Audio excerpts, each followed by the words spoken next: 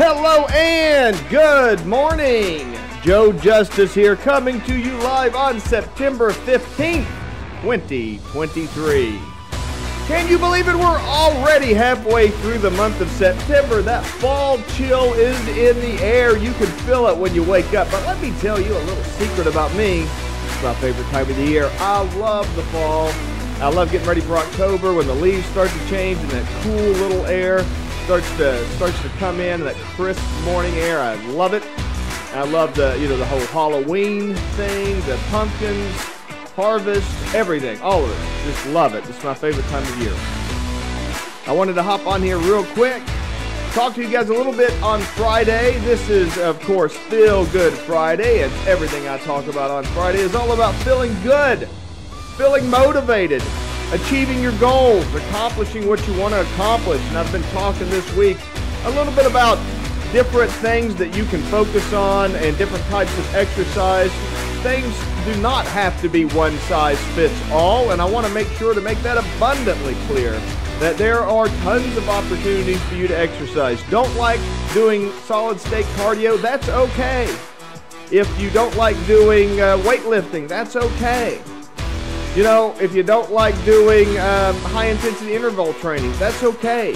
Find something that works for you. There's something. Your body is made to move. I guarantee it. You will feel better and you will feel more energized.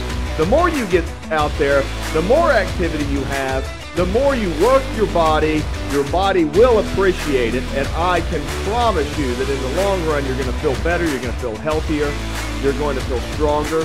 And if you need a little information, motivation, or inspiration to help you move forward in your health and fitness journey, feel free to contact me anytime. Drop me a comment, drop me a message, or go to homegymhustleheroes.com/join and join the group there. Would love to have you a part of that and really enjoy talking to you about all these topics. Today, I want to talk to you real quick about something that I experienced yesterday. I thought it might be a really good point to bring up, and that's what's nagging you.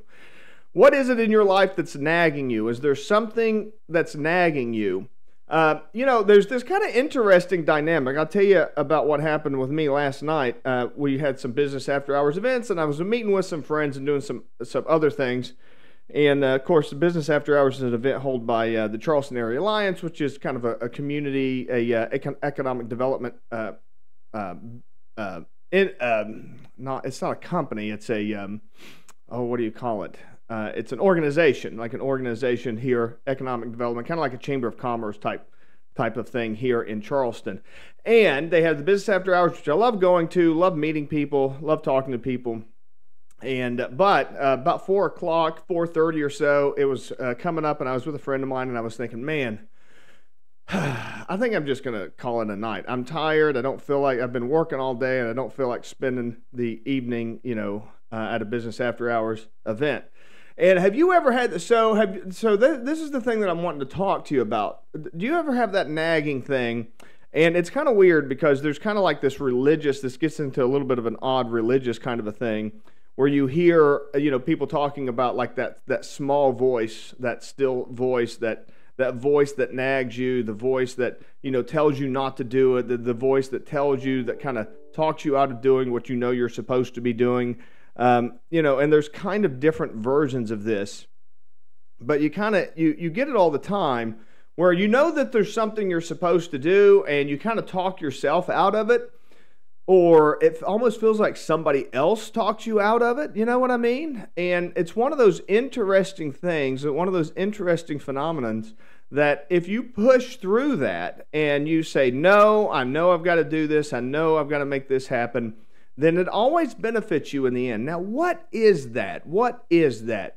Well, there's this kind of psychological idea. The psychologists had this kind of idea. The Jungians primarily had this kind of idea that the thing that you need the most is where you least like to look. So if there's something that you need to do, for some reason your body doesn't want to do that. And you can kind of see that develop archetypally, where there's always, treasure's always in hell, right? Treasure's always guarded by a dragon. Treasure is always, being protected by the villain. The monster guards the dragon, but you have to go forward and you have to fight the dragon. You have to, in the classic hero's journey kind of psychology, you have to go into the underworld and face the demons to retrieve the gold, right? So there's this idea, and it's predominant. And you also hear, kind of these ideas that, if you're supposed to be doing something, you get tempted by the devil, or you get, there's voices that kind of talk you out of it. So that's what I want to that's what I want to just bring to the forefront, because this is all psychological, motivational stuff that's beneath the surface that you probably aren't even aware of. But if you've got something that's nagging you, is there a conversation that you need to have with a loved one that you just don't want to, but it nags at you? Do you need to talk to a coworker or a boss or a friend, but it nags at you and it says, and you need to do it, and it nags at you, but then there's that other voice that says, no, don't do it. It's just easier not to do it. Oh, it's easier to put it off. Oh, it's easier. Do you need to make a plan for, when it comes to health and fitness, do you need to make a plan for what you're going to do this week? Do you need to do that this week? Is that something that you're putting off? Because once you make that plan, now you're being held accountable. Now you've got something that you have to accomplish because you made the plan and you made the commitment. So instead, you just put that off. So is there something that's nagging you? Is there something that's in the back of your head? Is there an elephant in the room that you're not wanting to address?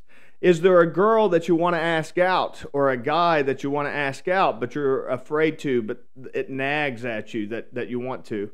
If you're in that situation, I want to encourage you today on Feel Good Friday. I want to give you permission to go after and chase after those things that are nagging you. If there's someplace you want to go, if there's someone you want to talk to, if there's something you want to do, if there's something that you need to accomplish and it nags at you, and you get those competing voices in your head, you know that you need to do it, but the other voice says, no, you're not good enough, you're going to make a fool out of yourself, it's not going to end up well, you're going to get into a fight, it's